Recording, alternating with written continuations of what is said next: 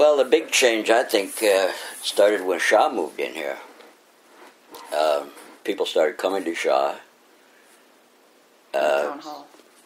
In the town hall. In the town hall, yeah, that's right, yeah.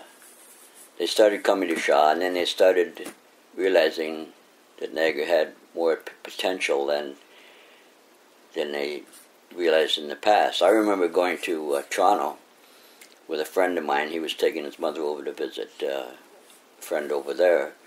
She asked me where I lived, and I said Niagara-on-Lake, and she said, "Where's that?" So I tried to explain it to her as best I could by saying it's at the end of the Niagara River where it meets Lake Ontario. But now, you could go almost anywhere, and sooner or later, somebody will say, "I've been there. Been to British Columbia, I don't care where you go." So it's become very popular almost worldwide. Basically because of Shaw, I guess, because everybody was coming in to see the plays and then realized this town had a lot of potential. And Shaw started, and people started to notice what the town really was. The biggest thing I remember is the Americans that owned Letchworth, the estates, Letchworth, Rance, Sheets, Pennies down the end of Queen Street.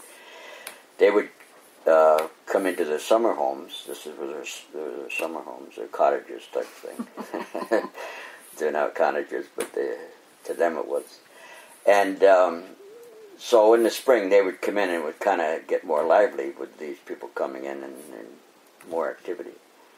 But that's I remember the saying would be you could shoot a cannon down the main street and nobody get hit. Oh, yeah. Yeah. And I remember your mom would say, I wish something would happen here. And she died in 1981. Yeah. Wasn't it? Yeah, 81.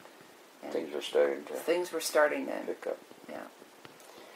She used to say, this is funny in a way, she used to say, "This is a place that God made and forgot to finish." That was her way of looking at it.